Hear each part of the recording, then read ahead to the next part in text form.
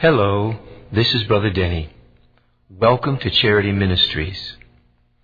Our desire is that your life would be blessed and changed by this message. This message is not copyrighted and is not to be bought or sold.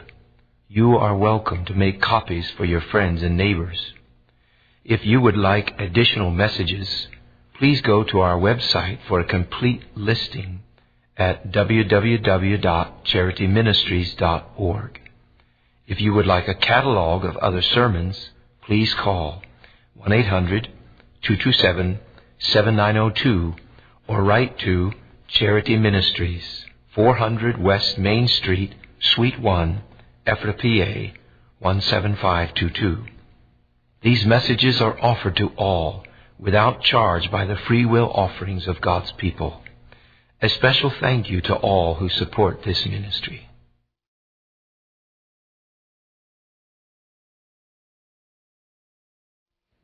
Amen. It's my turn. Glory.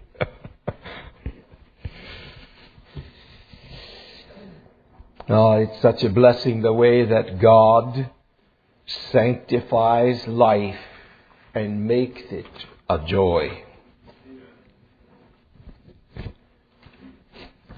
All right. Your assignment for tomorrow, the word definition that I want you to memorize is the word conscience. We'll be saying a little about that today. It's good to have these definitions kind of flowing along with the lessons that God is giving. So you memorize the definition for conscience. Also, the last two chapters that I want you to read in the book, Bone of His Bone, is 9 and 10. If you want to go a little further there, he has a testimony out of the life of Hudson Taylor, the founder of China Inland Mission. Is an excellent testimony. You'll find it a blessing. You may find your own heart, life, struggles, failures. You may also find that in there. But it's a good testimony and well placed in the book. But chapter 9 and 10, that's as far as I want you to go on that. All right. Let's pray. Our Father and our God, here we are again, Lord. So much in need of Thee.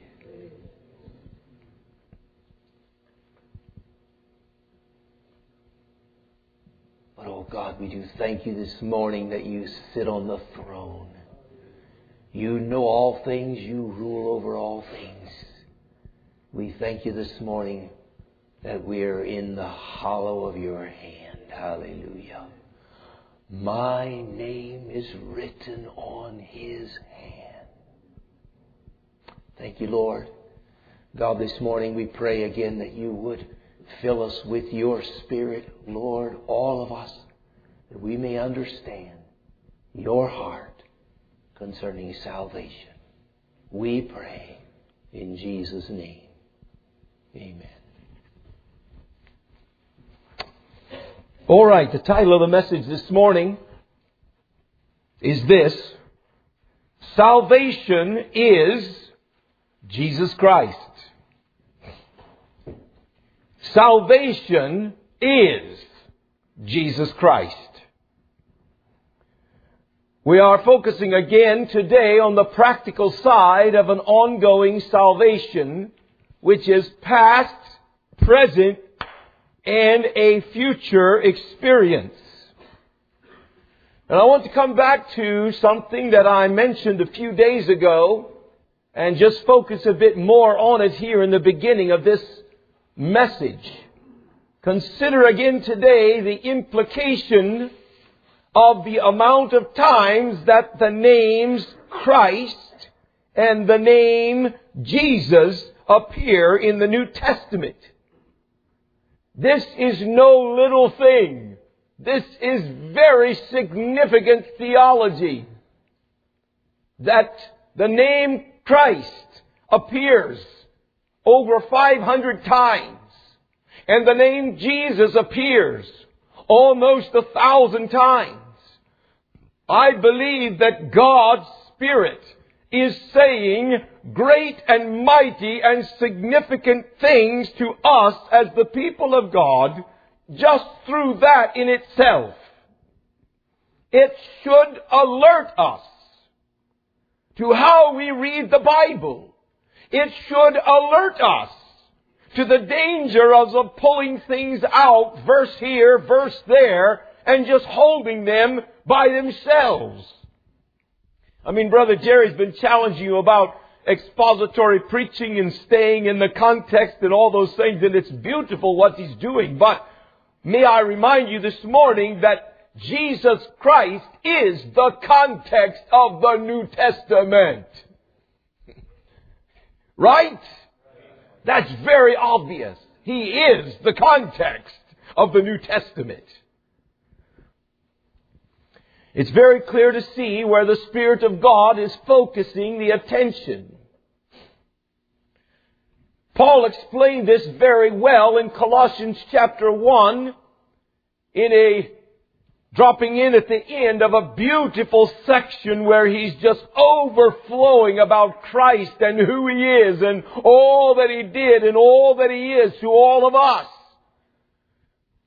He sort of finishes with these words in Colossians 1:18 and 19, that in all things He, Christ, might have the preeminence.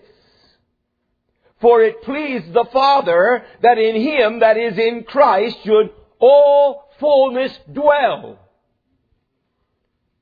It pleased the Father. The Father has given His Son this exalted place in the whole entire universe. And He's given Him this exalted place in the church, having made Him the head over all. And He's given Him this exalted place in each and every one of our lives. The Father wants Christ to have the preeminence. I would like to add to this list of significant words this morning some revealing phrases and words. They being the word in, the phrase in Him, the phrase in whom,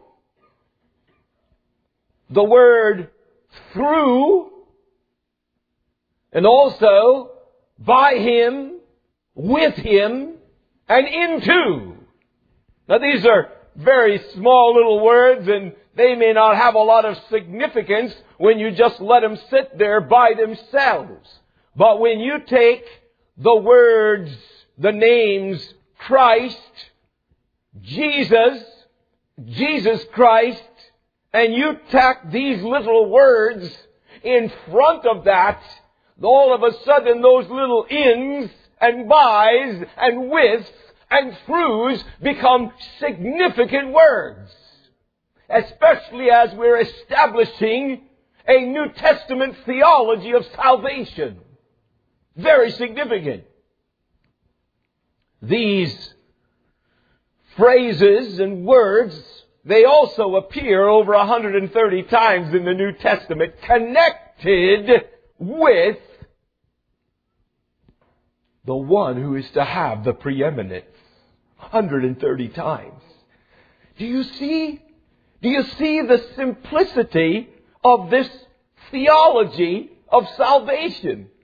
The word, this word, now this word, over and over again, God keeps saying the same thing to us. So you bring these words together and make it in Christ, through Christ, by Christ, and you have a revelation of what salvation is. Salvation is in the person of Jesus Christ. And more simplistic yet than that, salvation is union with the person of Jesus Christ. Now we've already established that through these many sessions that we've had, but we're just kind of bringing it right down home, to where we can focus on it more clearly this morning. Salvation is union with the person of Jesus Christ. As I have studied the doctrine of salvation these last few months, and I've read a lot of writings about that subject, it has dawned upon me where the New Testament focus is. The major focus is not on justification by faith. The major focus is not on the historical facts of Jesus Christ. These are important, no doubt, but not the preeminent focus in the New Testament. Again, that's significant, brethren. Luther and other early reformers overemphasized justification by faith. I'm not shooting at them this morning. They all came out of this Catholic thing where there was a super overemphasis on you're justified by the things you do. And if you do good enough and you do good long enough, you might hope to make it to heaven someday. So they overreacted to that and swung way over on the other side and overemphasized justification by faith. As sweet and beautiful as that is, as powerful as that is, that's simply a means to an end. I mean, praise God, yes, the penitent sinner is justified, declared righteous by God based on the atonement of Jesus Christ. That's beautiful. But that's not the end. The end is union with Jesus Christ. That's the end. So Luther and the other reformers overemphasized this to their hurt. Many theologians have followed their lead to the hurt of multitudes. In fact, in the theology books, they call this justification by faith teaching Pauline theology. And it's true that Paul brought out the revelation of justification. That's true. But that's not the basis of Pauline theology. Pauline theology is very clearly a union with Jesus Christ, which comes through justification. That's Pauline theology. The other was not Paul's emphasis, as we have seen through these sessions. The heart of Paul's theology of salvation and the heart of Paul's personal salvation. They ought to be together, right? So the heart of his theology of salvation and the heart of his personal salvation experience is very clear. Both of them is union with Jesus Christ. See, Paul met Jesus on the road to Damascus. And it was Jesus and only Jesus, personally, all the days of his life. Real simple, isn't it? All the days of his life. So here we see so beautifully that Paul's theology and his experience flow together, which they should. They should. Union with Christ is the way God makes man righteous. Past, from the penalty of sin. Present, from the power of sin. And future, from the presence of sin. He is the deliverance in all three of these areas. Union and communion in Christ is salvation. Paul said it this way in Romans chapter 5 and verse 10. He said, "For if, when we were enemies, we were reconciled to God by the death of His Son. Much more, being reconciled, we shall be saved by His life. There's another use of that word salvation. So what Paul is saying here is, reason together with me. If when we were enemies, I mean rebels, going our own way, if when we were enemies, we were reconciled to God by the death of His Son, now that we are reconciled, how much more shall we be saved by His life? And that life is union with Him. That's what it is. Eternal life is not a doctrine. Eternal life is Christ. And John said it, and the life was manifested, and we have seen it. That's what John said. So,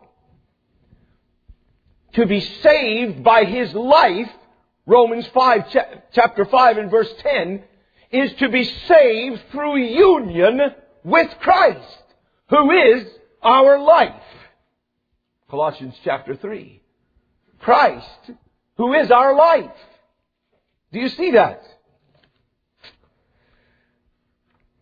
Well, I don't know about you, but this is pretty exciting stuff this morning. Consider the implication of Paul's declaration in Christ. In Christ. Oh, that little phrase comes up many times in the New Testament. In fact, you open your Bible, you flip your Bible open to Ephesians chapter 1, you'll find that phrase in there 12 times in one chapter. Either in Him, or in Christ, or in whom. But it means the same thing. It's talking about union. Yes, we are blessed in heavenly places. We are blessed with all spiritual blessings in heavenly places. But where do you get those? In Christ. In Christ. See? That's not a theology, brethren. That's supposed to be a reality. Now, it is a theology also. But theology without reality means nothing at all. But I'm telling you, this land that we live in, they're riding on a theology without any reality. And I tell you what, they're going to be shocked by the millions. They will be shocked by the millions. I mean, they flip that in Christ phrase around like, it's a buzzword these days. But consider the implications of Paul's declaration.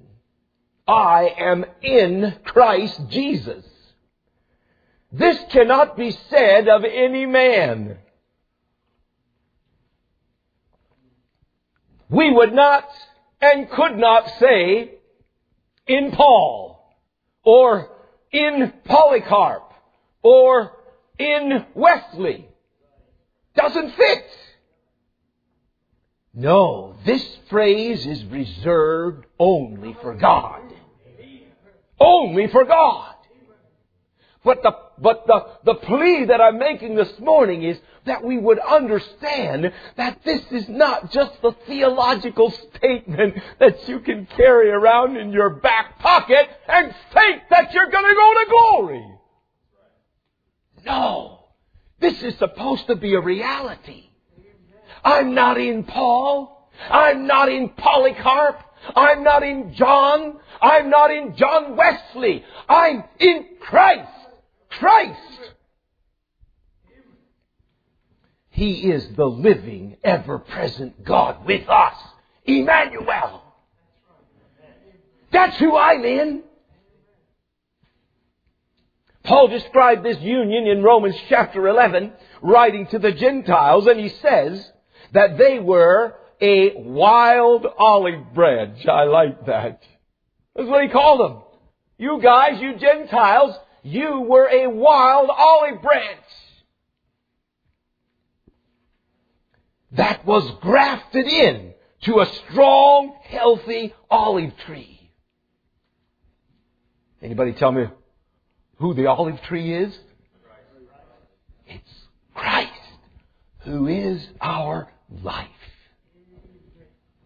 So here's these Gentiles, these wild olive branches. And by the way, if you go to Israel, you will find two kinds of olive trees there. You will find the wild olive trees, and you will find the very good and strong and healthy olive trees. And the difference between them is this. There's so many olive seeds in Israel, you know. They eat olives, and just like we spit our watermelon seeds here and there and here and there, they spit their olive seeds here and there. And little wild olive trees grow out of those seeds. But the other one has been cared for and nurtured and fertilized and pruned and cared for. And some of those strong, healthy olive trees are 1,000 years old. They grow and live a long time. That's a beautiful illustration, isn't it? Well, Paul says, you wild olive branches have been grafted in to the strong, healthy olive plant, which is Christ. Grafted in?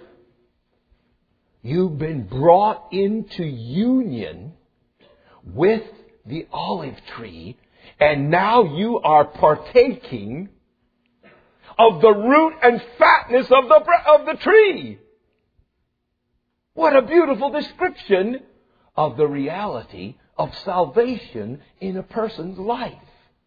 Partaking of the root and fatness of the tree. He also warns them, don't you boast, thou bearest not the root bears thee. When we, as a repentant sinner, believed God's saving word to us, we were baptized by the Spirit into Christ.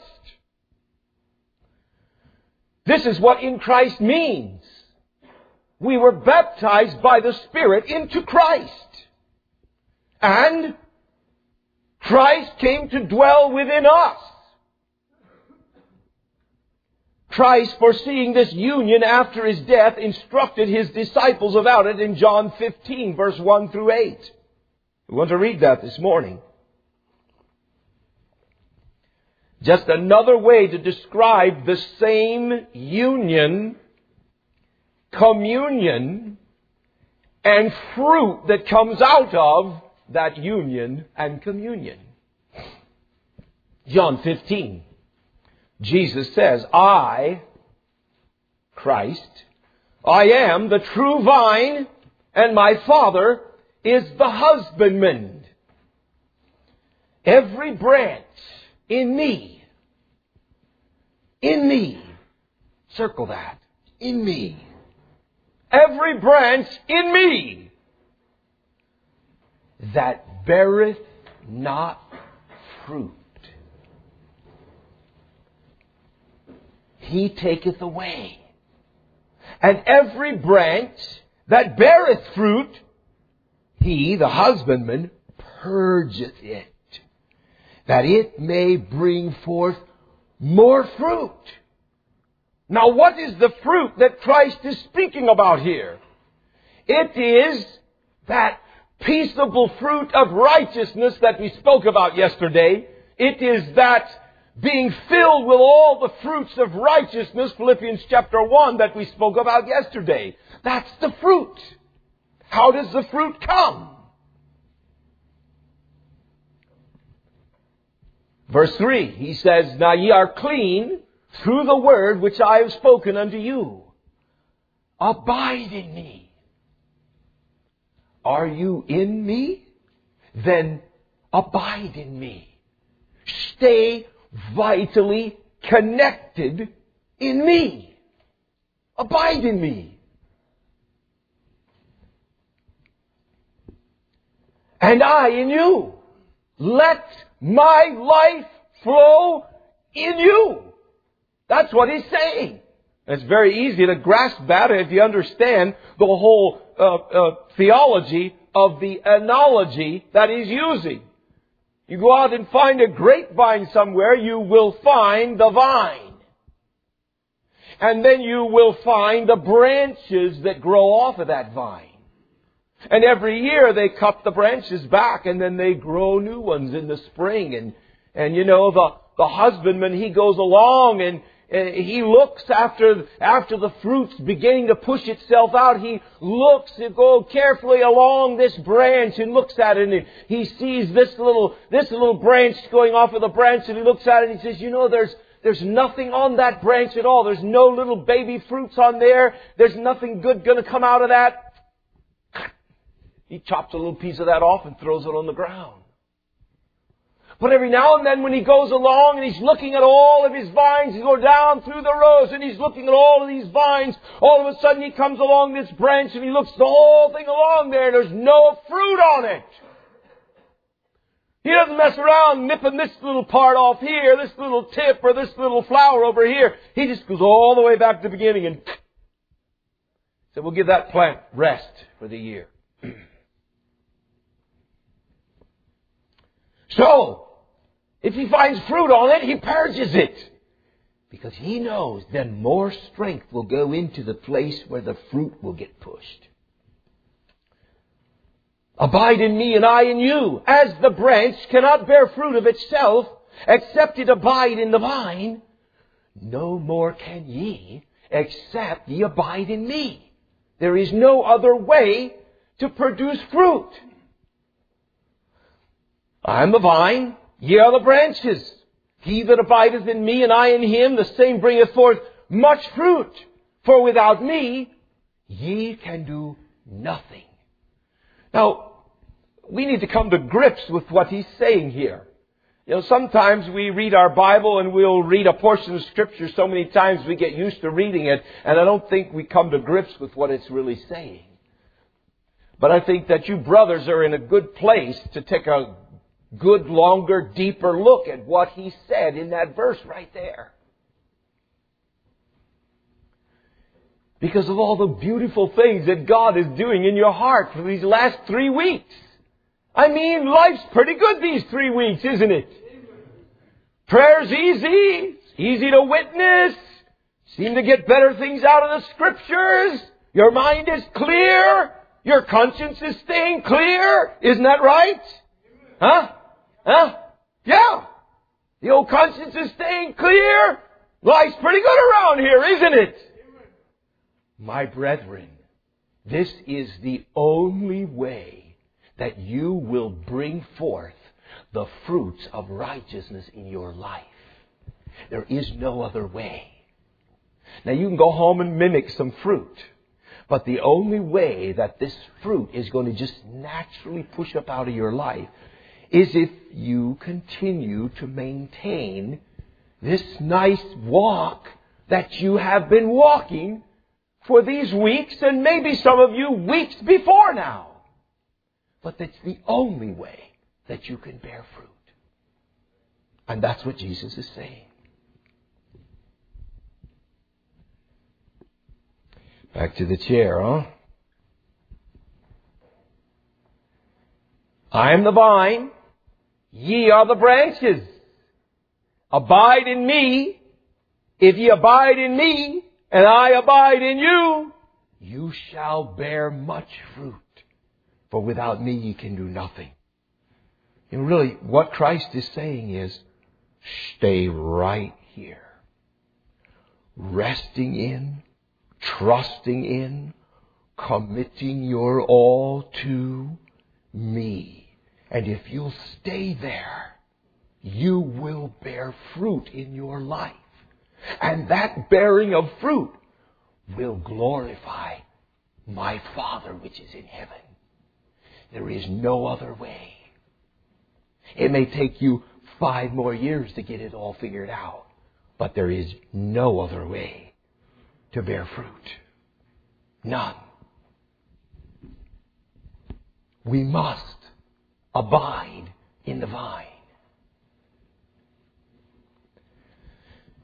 Verse 6, he goes on to say, and if a man abide not in me, he is cast forth as a branch and is withered, and men gather them and cast them into the fire, and they are burned. Now, Jesus he didn't change and start talking about different people.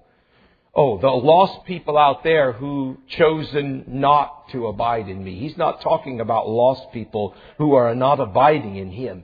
He's talking about people that are right there on the vine, and the husbandman comes by and sees that there's no vital connection here, and the juice is not flowing from the vine into this branch, and because of that, the branch doesn't look very good and there's no fruit on it. He just goes over there and snips it off, which is a very sobering thing. I mean, I don't know who Brother Mose was talking about yesterday when he was talking about those fellas who used to come to Bible school and, where they are now and what their lives are like.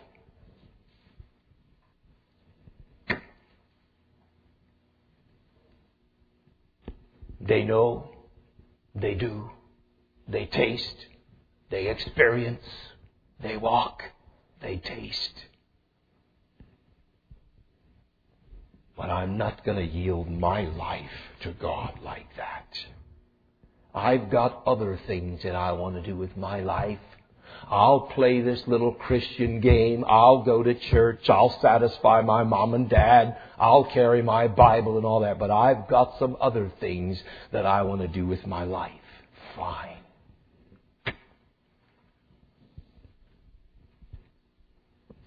Herein is my Father glorified, that ye bear much fruit. So shall ye be my disciples. That's it.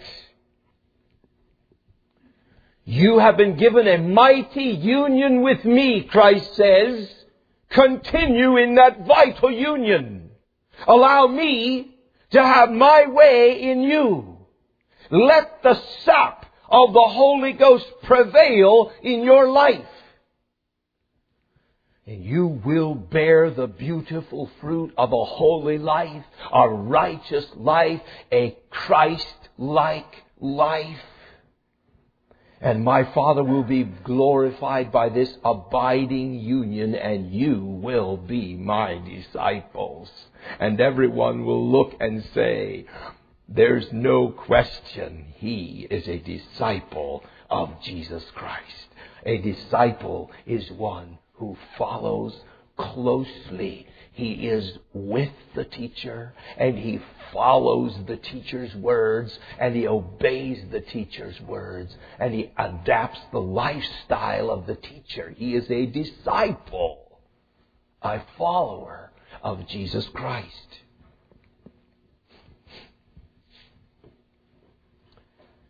Paul, in Romans chapter 8, if you want to turn there now, defines his phrase. This is so beautiful to me. You just have to understand.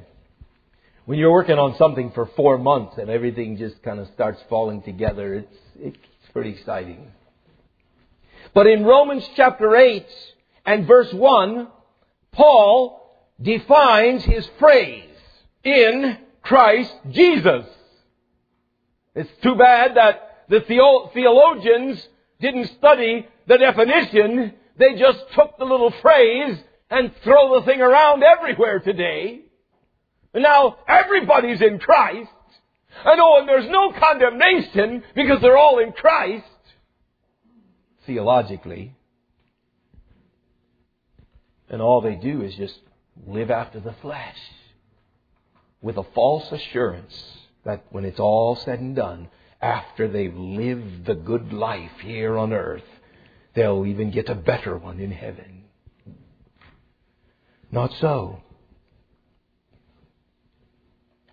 So Paul defines in Romans chapter 8 this phrase, in Christ Jesus, as no one else can. And rightly so, that he should define it, because he was the one who coined the phrase. Paul is the one who coined the phrase. surely the Spirit of God will lead him to also define the phrase which has been coined 130 times in the New Testament. Surely the Spirit of God will define what that means.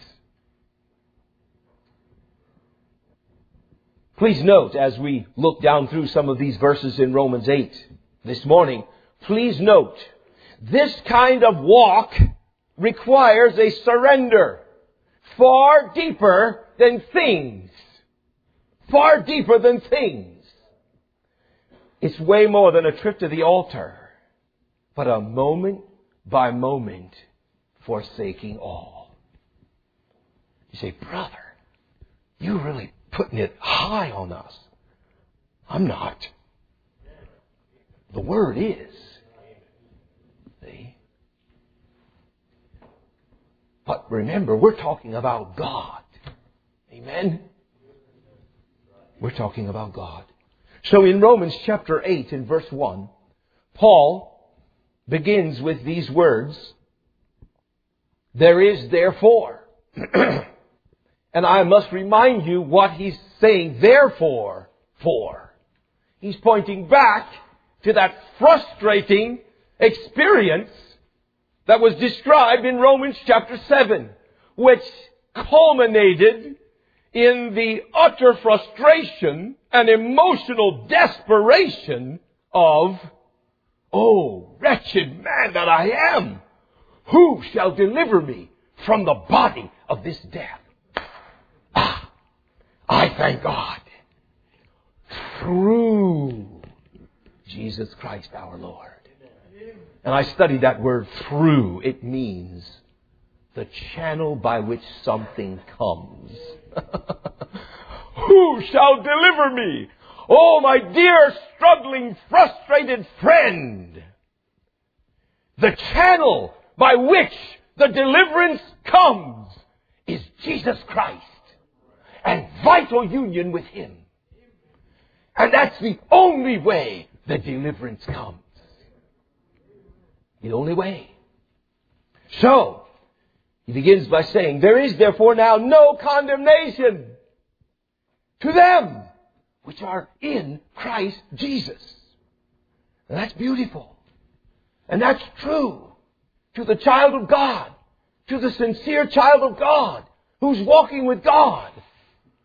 We don't live in condemnation. We have a loving, comforting, Holy Spirit guiding, directing, encouraging, convincing, and directing our lives. There is no condemnation. But who is that wonderful experience offered to? Them that are in Christ Jesus. But what does that mean? And may I remind you that most of the modern translations of the Bible leave the next phrase out. It's not in there. They just say, the modern ones, there is therefore now no condemnation to them which are in Christ. Stop. That can be devastating. If in Christ doesn't mean anything, if in Christ is just theology, if in Christ is not reality, if that's all in Christ means, to tell all the people, there's no condemnation, don't let anybody put anything on you, this, that, No, that's not what Paul is saying.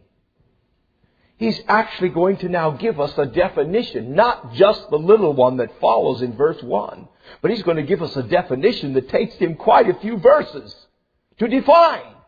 And rightly so. He should take quite a few verses to define this phrase which he coined because of the reality in his own life, in Christ Jesus. It's good that it gets well defined. Amen? But even his short definition, what does in Christ Jesus mean? Those who walk not after the flesh, but after the Spirit. Whoa, that just drew the dividing line right there, didn't it? Whoa, that separated the men from the boys. Not a pun there, but if the shoe fits, wear it. But that really makes a dividing line, just that one. Who walk not after the flesh, but after the Spirit. And then he goes on from there. Now he's going to explain, for the law of the Spirit of life in Christ Jesus. There's that phrase again. There's life in Christ Jesus. And there's a law that goes along with that life. The law of the Spirit of life in Christ Jesus is the law that I must yield to the Spirit's promptings in my life every day. That's the law of the Spirit of life in Christ Jesus. And hallelujah! That law, if I live it, has made me free from the law of sin and death which works in my members and takes off any time it wants to if I do not defy it with a higher law. And every one of us know what I'm talking about. You know. The law of the Spirit of life in Christ Jesus has made me free from the law of sin and death. Amen. You know, it's like one law overpowering another law. You know, you have the law of gravity, which makes everything go down. Then you have the law of strength, which is holding this book up today. That's pretty simple. The law of strength is overcoming the law of gravity. See?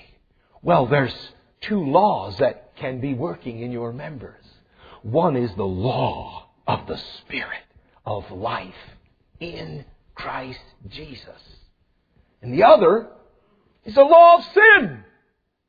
You know, you still have a body and a soul.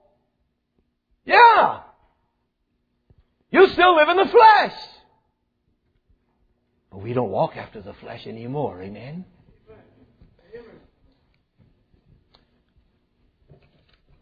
Now let's go on here. I'm going to run out of time. I can see it already. For what the law could not do, in that it was weak through the flesh, God, sending His own Son in the likeness of sinful flesh, and for sin, condemned sin in the flesh. And why? That the righteousness of the law might be fulfilled in us. Wonderful! The righteousness of God's moral law fulfilled in me. He will cause me to walk in His ways. He will write His laws upon my heart and cause me to walk in His ways. What a wonderful thing. What a beautiful announcement. What emancipation to the heart that truly wants to do right. I can fulfill the moral laws of God. They can be fulfilled in me. Oh, but who is that?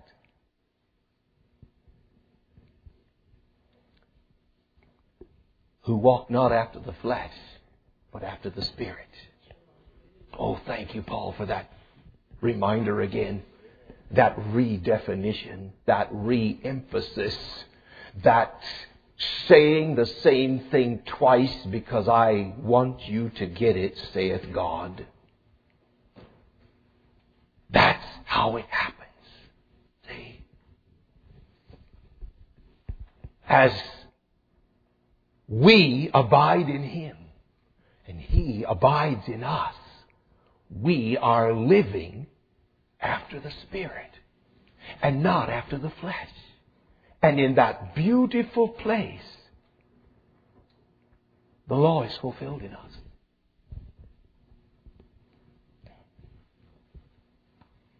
How does that happen? You have to walk with God. Enoch walked with God.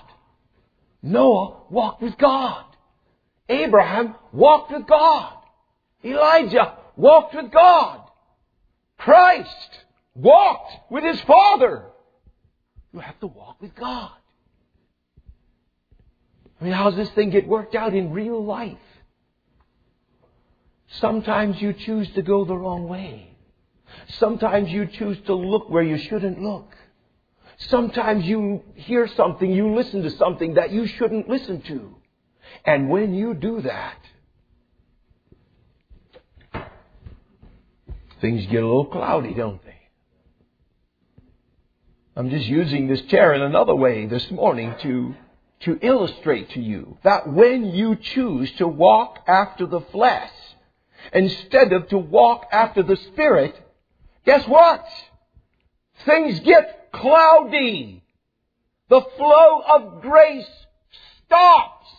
It's not that God has left you. It's not that God has cursed you. But the flow of grace has stopped.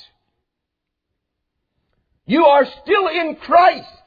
But are you walking vitally connected in Christ? Obviously not. Things get pretty cloudy like this. And it's sad to say, but some people live a long time like this, and I'm not sure how long you can keep doing this, really. But God is very patient and He's merciful to us. But what do you need to do if you choose to walk after the flesh instead of walk after the Spirit? You need to repent. It's called repentance. Repentance is not just something you do when you enter into the life that is in Christ Jesus. It's something that you do as you continually abide in that vital life. You have to repent.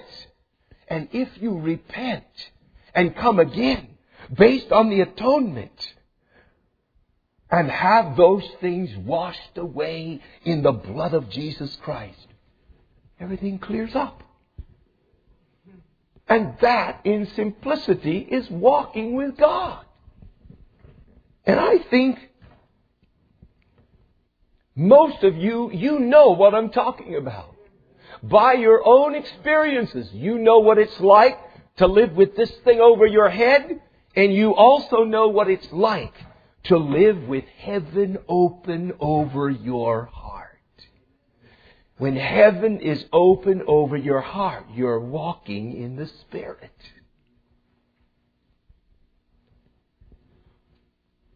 This is the law of the Spirit of life in Christ Jesus. This is how that in Christ Jesus becomes an ever-living, everyday, ever-growing reality. That's the only way that it comes. For they that are after the flesh do mind the things of the flesh, but they that are after the Spirit, and I'm adding the word, do mind the things of the Spirit. What does it mean to mind the things of the flesh? What does it mean to mind the things of the Spirit?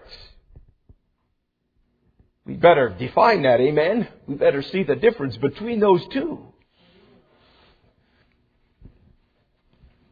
Paul goes on in verse 6 and says, for to be carnally minded is death, but to be spiritually minded is life. That life in Christ Jesus is life and peace. So what is the difference? All right? Here's a definition of carnally minded. To go by your senses and reason without the Holy Spirit. Spiritually minded. To go by spiritual things and mind the Holy Ghost in your life. That's what it means to be spiritually minded. Now I want us to notice here this morning, brothers. You know, you in your own readings you may have thought, well, I'm not carnally minded and I'm not minded after the flesh. No, not me. But those words do not mean terrible, wicked things.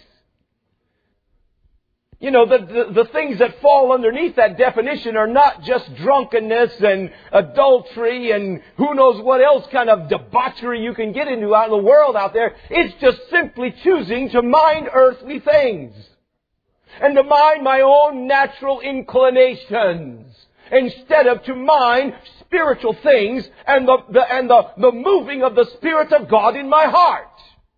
That's simply what it means. Now, it comes right down home, doesn't it?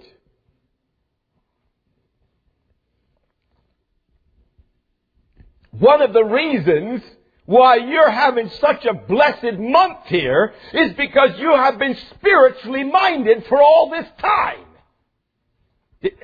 Hello? Did you get that? You have been minding the Spirit for this whole 3 weeks so far. And because you are minding the Spirit, and I don't know, maybe somewhat against your own will, but we are directing you towards spiritual things and you don't have much time for natural, carnal, earthly things.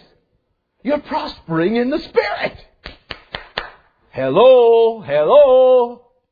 1 + 1 is 2. You see what I'm saying? Because the carnal mind is enmity against God. Oh, me? For it is not subject to the law of God, neither indeed can be. Remember the frustration we talked about? Remember the definition that I gave you? My interpretation of Romans chapter 7? Yes, it is the frustration of a lost man trying to do good and be right and do right, and he fails in frustration, and the law becomes a schoolmaster to bring him to Christ.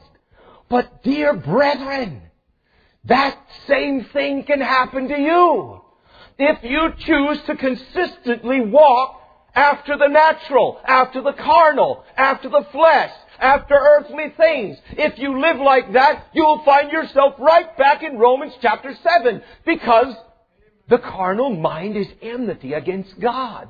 And you're not going to be able to do it. You can't do it. You try, but you'll fail. You'll get up and start over, but you'll fail. And listen, it's the same way.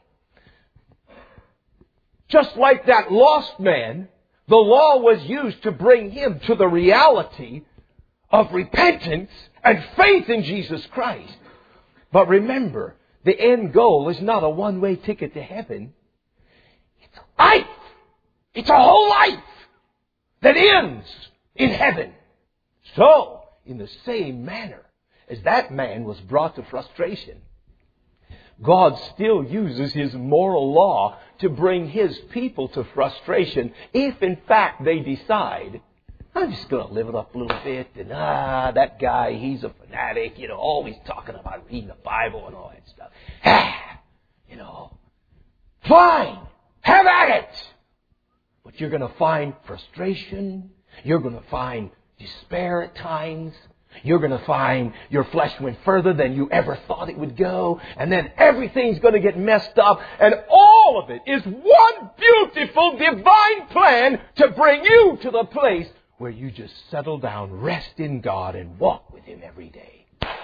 Look at that. Even God is in all of those mess-ups that you did. But what is He after? He wants you to be in Christ. That's what He's after.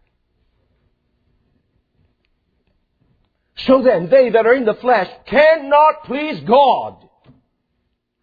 But ye are not in the flesh, but in the Spirit.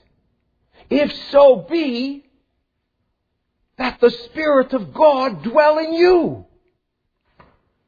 Now, if any man have not the Spirit of Christ, he is none of His. And those are sobering words. But better to look at them now than to find out someday later that you didn't understand them. But basically what Paul is saying there is, if there is no reality of the Spirit of God in your life, you are none of His.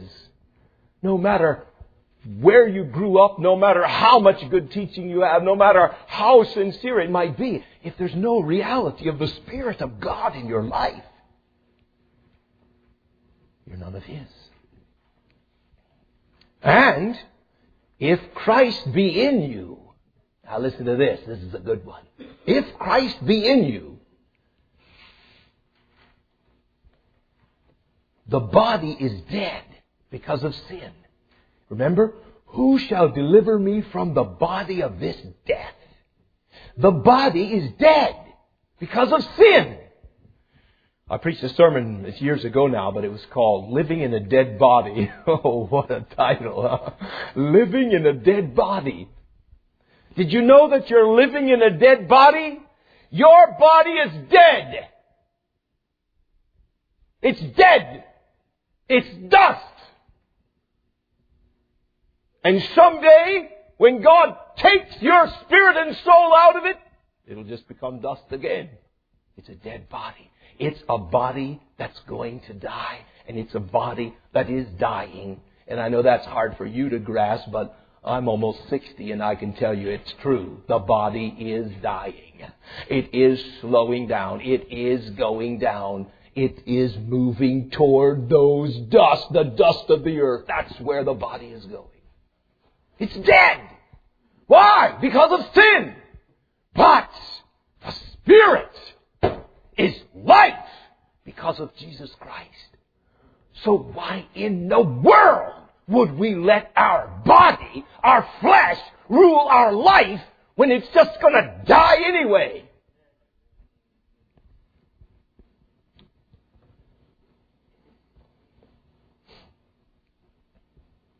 But if the Spirit of Him that raised up Jesus from the dead dwell in you, He that raised up Christ from the dead shall also quicken your mortal bodies by His Spirit that dwelleth in you.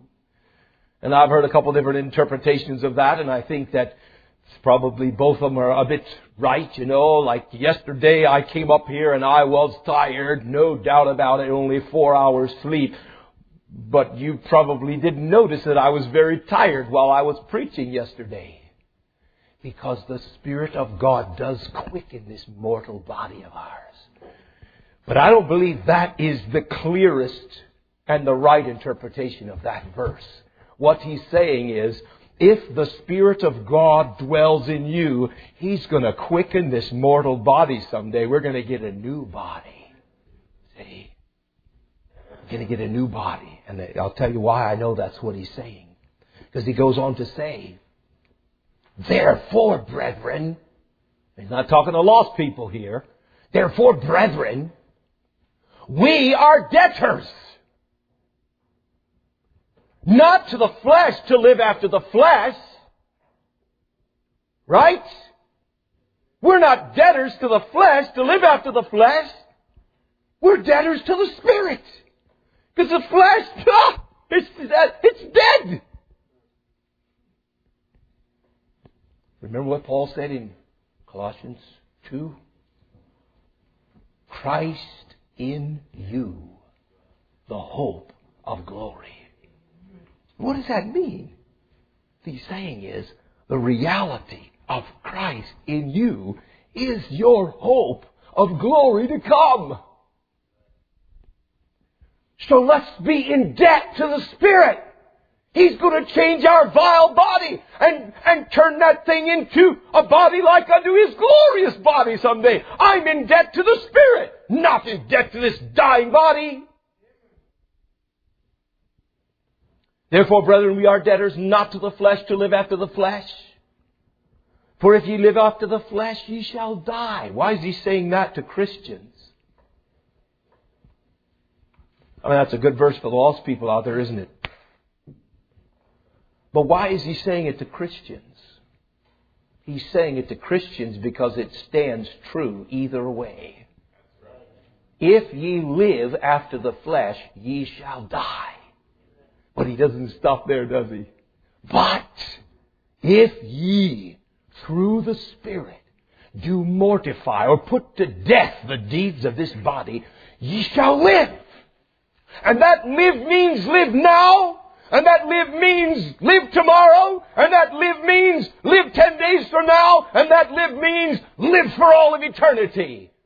If ye, through the Spirit, do mortify. And you can't do it. It's not will worship. It's through the Spirit that we mortify the deeds of this body. By letting the Spirit of life in Christ Jesus rule in our heart and our life, this body is brought into subjection. And you can tell it what to do. And you can tell it what not to do. And you can tell it when to get up. And you can tell it when to go to bed. And you can tell it after the meal today to shut up when it's hungry.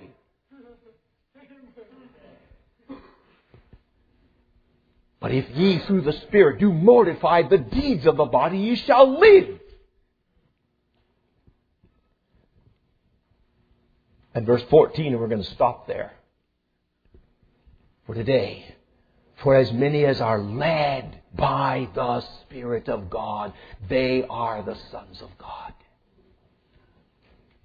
And I wrote in it next to that, mature sons. Now that's where God is going. God is after you.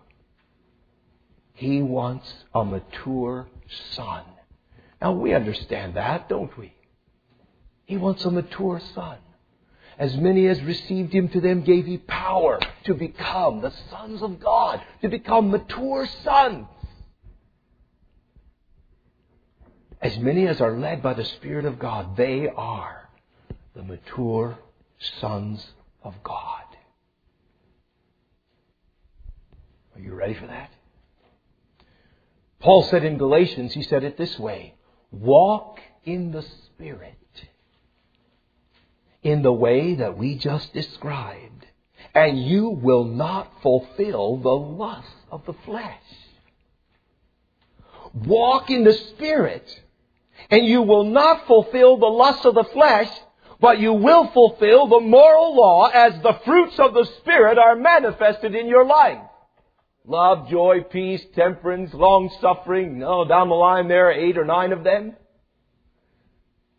Do you see the simplicity of this? You know, again, we're right back to the same thing. God demands a righteous life. But the God who demands a righteous life has also made the way for you to live a righteous life. And by the way, there's only one way to live that righteous life. There's not 2, there's only one. You must learn to walk after the Spirit and to be spiritually minded. See? Spiritually minded. I mean, that affects a lot of things, doesn't it? That affects, flipping the old radio on when you're going from point A to point B and boom, boom, boom, boom, boom, that nonsense that they have on there. Or if you don't get the boom, boom, boom, then you get all the incessant commercials just blasting your mind and pulling you back. It has to do with what you're going to read. It has to do with your spare time. It has to do with what you do in your free time. It has to do with hobbies. It has to do with all of those things. Are you minded after the Spirit? Or are you going to mind yourself after the flesh? If you mind yourself after the flesh, you're not going to prosper in the very way that God, who is inside of you, is moving you. You won't prosper. Paul's theology of salvation and his personal experience come together so nicely in Philippians chapter 3. Consider his testimony and notice in his testimony, and we won't have time to go all the way through it, but notice in his testimony, you read it yourself, he is caught up in the person of Jesus Christ. You see that so clearly there in Philippians chapter 3. Paul's theology of salvation and Paul's reality of salvation is caught up in the person of Jesus Christ.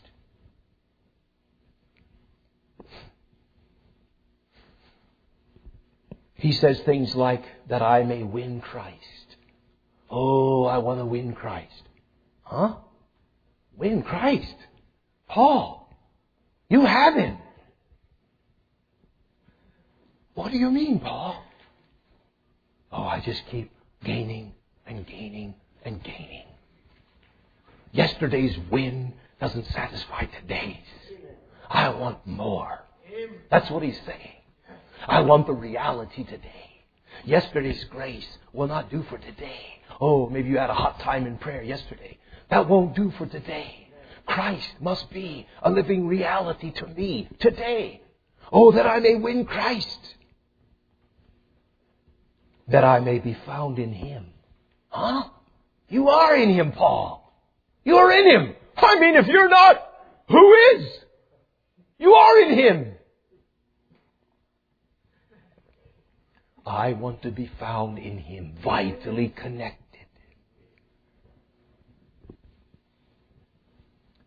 I want to be found having a righteousness which is by faith, he says. Not a righteousness which is by law. What's the difference? Real simple. You've been watching it all morning and hearing it. The righteousness which is by faith is the righteousness which flows out of the life of the one who has yielded to the law of the Spirit of life in Christ Jesus. That person, righteousness flows out of it. But if you cut off that relationship, then you have righteousness over here which just comes by law. And it's not just the Pharisees who do that. It's the Christians who, having clouded their life up pretty good during the week, come to church on Sunday, carry their Bible, sing the songs, say amen, and all those things. That's righteousness which is in the flesh. It's righteousness which is by law. You're just doing what you know you're supposed to do. Paul says, I don't want to have any of that. I want Him to find me vitally connected in this beautiful in Christ relationship. And I want Him to find fruit in my life from that. I don't want the other. I want to be found having a righteousness which is by faith. And I want to know Him. I want to know Him. Oh, Paul, you know Him. Oh, but I want to know Him more. I'm not satisfied with yesterday's knowing. I want to know Him more. I want to know Him. I want to know His power. I want to know the fellowship of His sufferings. I want to know what it is to be conformed to His death. Oh, I'm pursuing this Christ to the depths. And lastly, I want to apprehend His purposes for my life. Paul says, I want to apprehend His purposes for my life. Do you see how He's caught up with this Christ, the Son of the living God, the one that He met 35 years before on the road to Damascus? He's still caught up with this Christ, the Son of the living God. He finishes there in chapter 3 with these words. Let us therefore, as many as be perfect, be thus minded. Minded like what we just said. And if anything ye be otherwise minded, if you will walk in the spirit of life in Christ Jesus, if there be anything in your life that is otherwise minded, God will reveal it to you. See? You won't need your dad to come and say, what about that? God will reveal it to you. A jealous, possessive God will reveal it to you because your heart says, I want to walk with Him. God will reveal it to you. Nevertheless, whereto we have already attained, let us walk by the same rule. Let us mind the same thing. Yes, brethren, salvation is Jesus Christ. That is salvation. And tomorrow we'll look beyond and see what that means in the eternity. And I'll tell you what, it'll be worth it. It'll be worth it. This little self-forsaking of life that we have here on this earth cannot be compared to the glory that shall be revealed to those who love God, who walk after the Spirit and not after the flesh. Let's pray. Lord, let these things sink deeply down into our hearts. God, change us this morning. Don't let us, Lord, forget what we are learning. Lord, hold us to this.